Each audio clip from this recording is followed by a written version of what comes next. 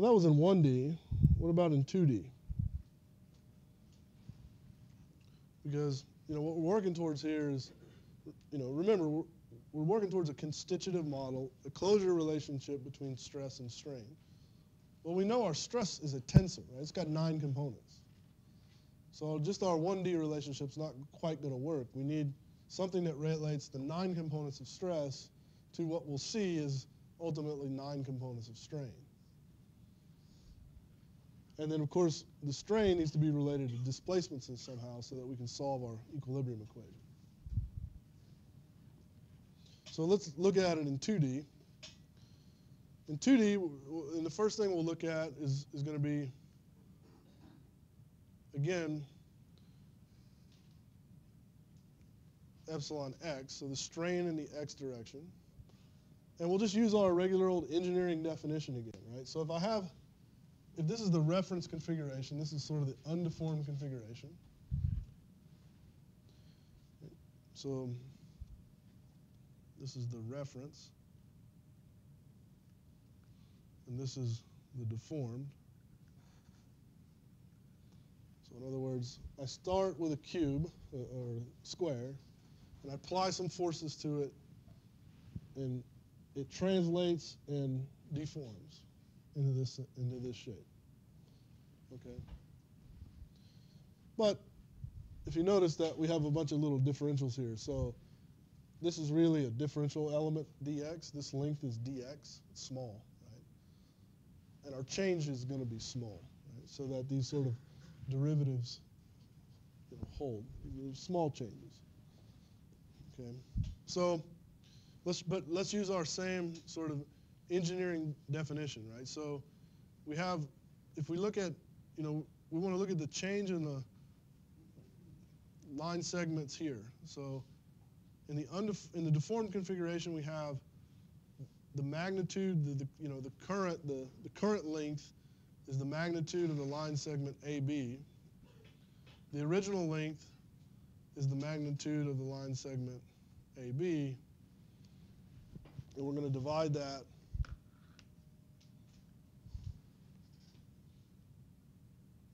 by that. Right? I'm sorry. We're going to divide it. That would be not the correct definition of strain, right? We want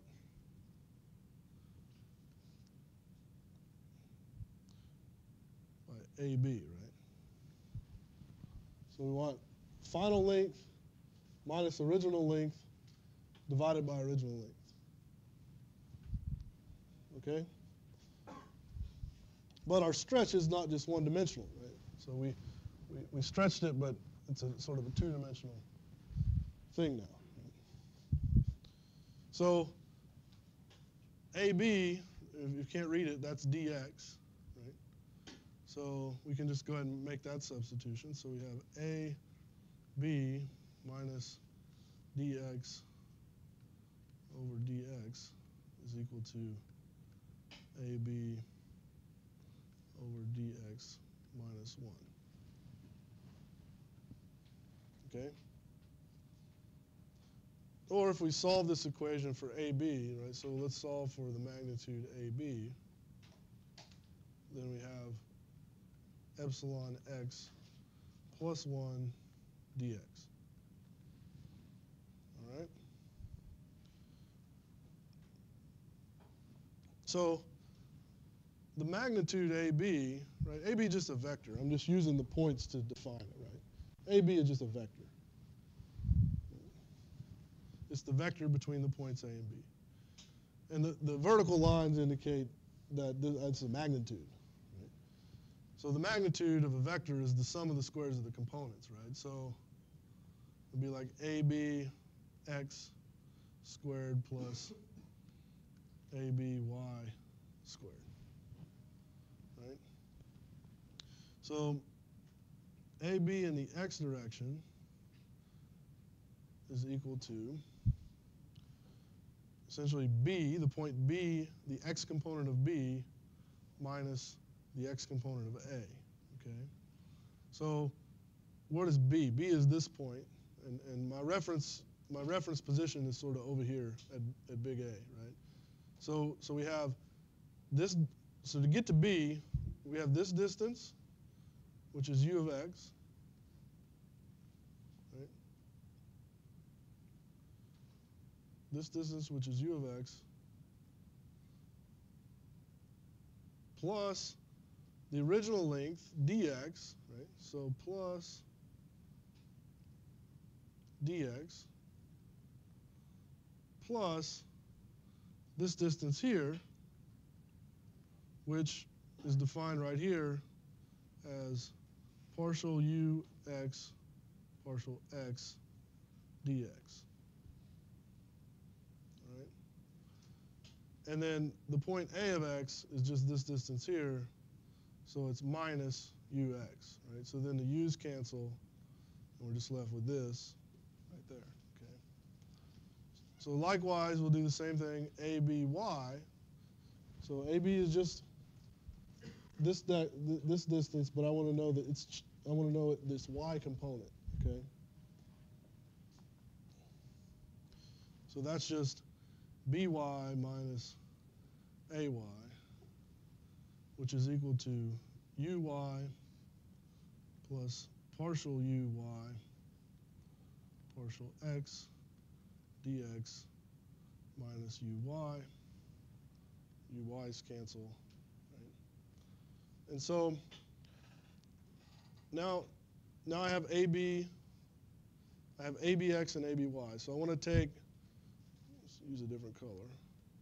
I want to take this guy and substitute it there, and this guy and substitute it there, right? And I don't like this square root, right? So in order to get rid of that square root, I'm going to square both sides of the equation. Okay? So I just said, now I say the magnitude of AB squared is equal to just what's under the radical.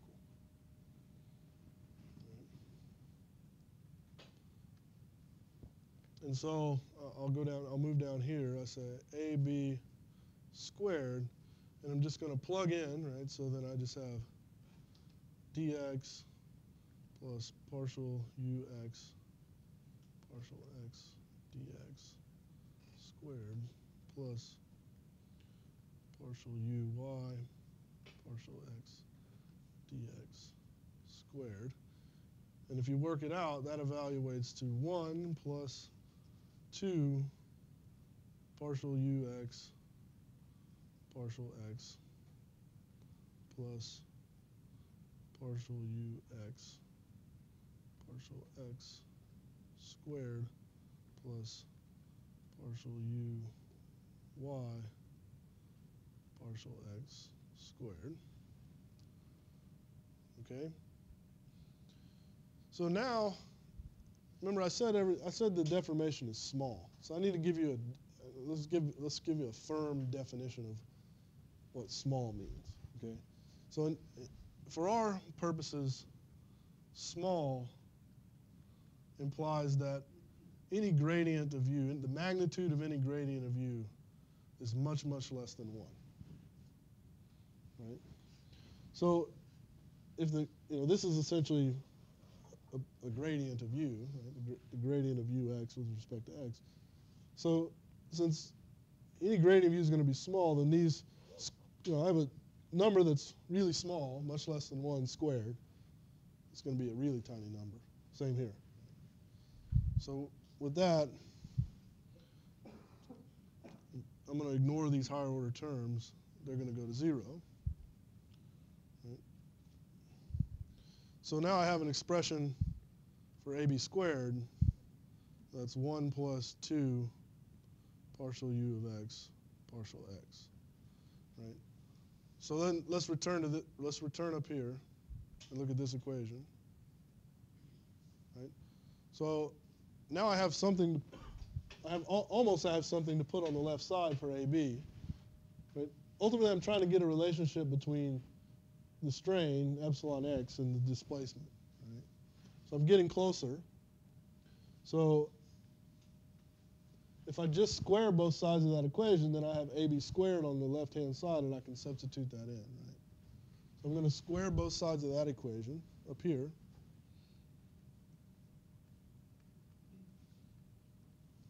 Right? And then I'll go over here and complete the work. So then, I have AB squared is equal to epsilon squared plus 2 epsilon x plus 1. Right?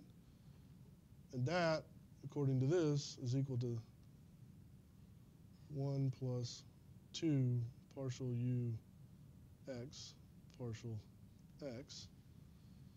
So we're almost there. This is one other higher order term, so we're going to ignore it. And now, you can see that the 1's cancel, the 2's cancel, and I have that epsilon x equals partial u x partial x. So all of that just to get the same result we had in 1D, sort of. Yeah.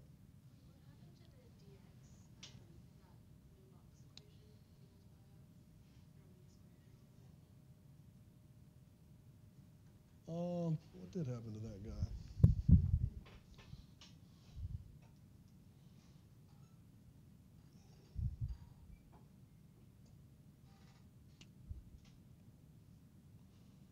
Well, let's just work it out. What did happen to it?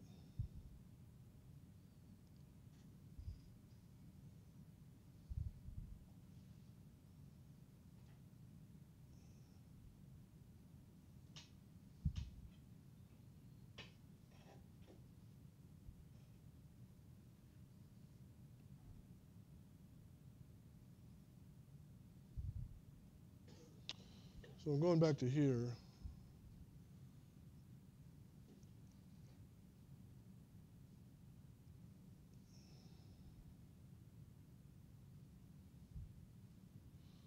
So the first term, it doesn't matter, right? So I'd have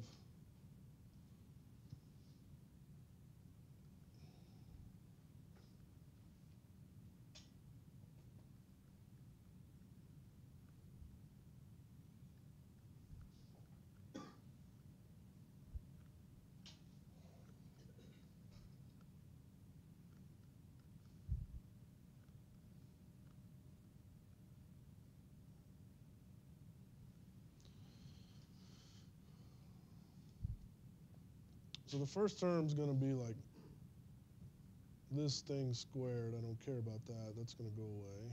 But then I'm going to have 2 epsilon x dx. And the dx squared I don't care about.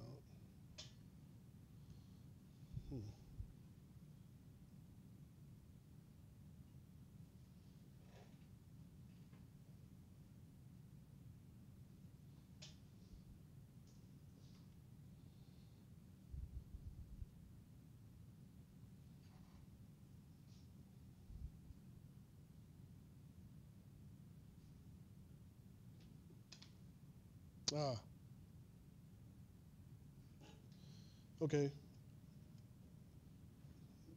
It should be there. Should be there. Should be here. But also should be there. Should be a dx there also. Dx there, right? So then these just cancel. Sorry.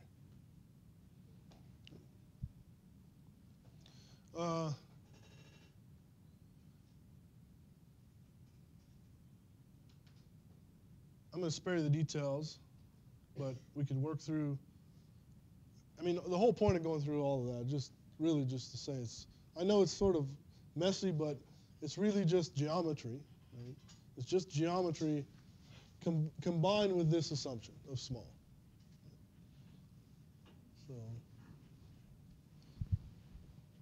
So then we could do the same exact thing for epsilon y. We can get partial uy, partial y.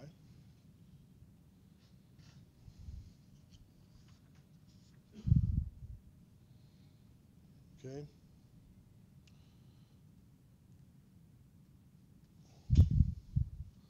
So that gives us, epsilon x, epsilon y. This is only two-dimensional drawing here, but if it had a third dimension, we could follow the same arguments and get epsilon z. But now we have these shear strains, right? The off-diagonal terms, epsilon xy, epsilon xz, and those guys, right? So what we're going to do is we're going to call this angle right here 2 epsilon xy. And the 2 will be apparent in a second, okay? But, and so this is an alpha there, and that's a minus beta, if you can't see. So then 2 epsilon xy is equal to alpha minus beta, okay? And alpha, just from geometry, right, the opposite over, right, the tangent is the opposite over the adjacent, right? The opposite, so I'm going to take the tangent of alpha. That's the opposite over the adjacent, right?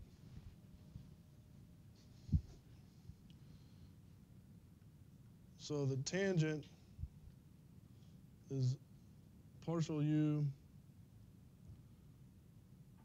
y partial x dx, that's opposite, that's this guy, over the adjacent, which is dx plus partial ux partial x dx.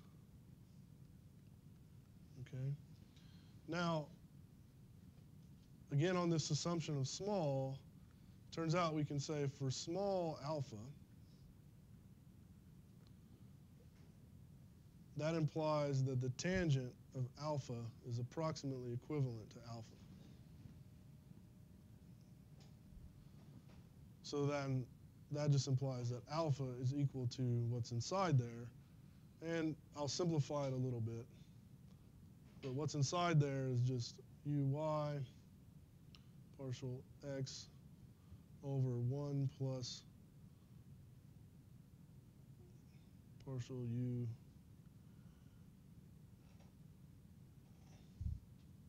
x partial x.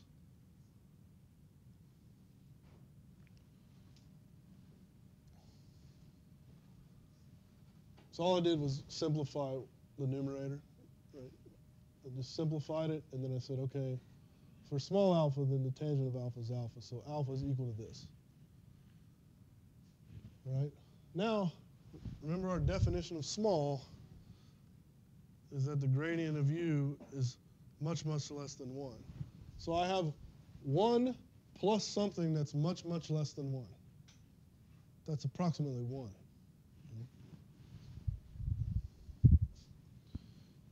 So we're going to say that this is approximately 1, and then therefore alpha is partial u y partial x. And then you can make likewise for beta. You would get that beta is equal to minus u of x partial y.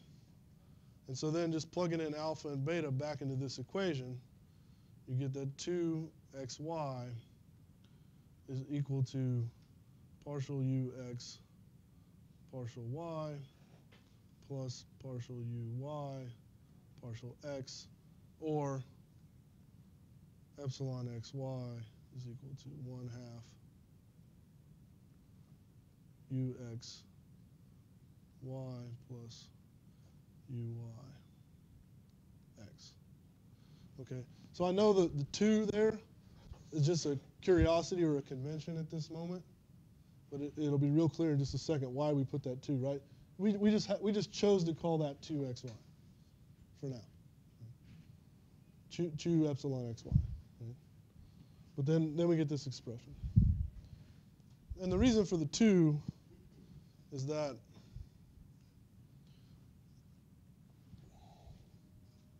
so we could go on and basically work through the geometry of all of them.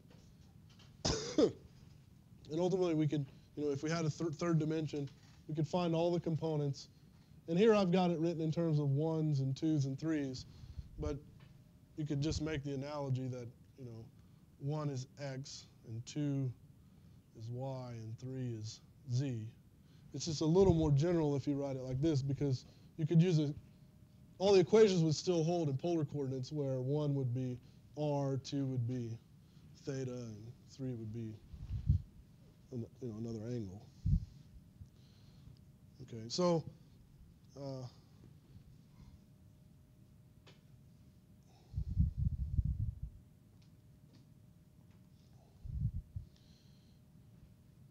so then this is sort of the reason for that convention of the 2, and that is because ultimately we can write the entire strain tensor with this one compact equation for I equals 1, 2, 3, j equals 1, 2, 3. So if you choose an I, 1, plug it in, choose a j, 1, and let's do that real quick. We're almost done. But if we just choose, say, epsilon 1, 1, then you'll see that this is 1/2 partial u 1 partial x1 plus partial u1 partial x1, or 1/2 2 partial u1 partial x1, and the 2's cancel, and so then you just get partial u1 partial x1, or in xy, that to follow the convention we were using, partial ux partial x, right? And you can verify that 2, 2 would give you the same thing. 1, 2 would give you partial u1 partial x2 partial u2 partial x1, or as we were using earlier, ux partial y, uy partial x. Okay? So now we know geometrically what strain is, and next time we'll talk about the relationship between strain and stress.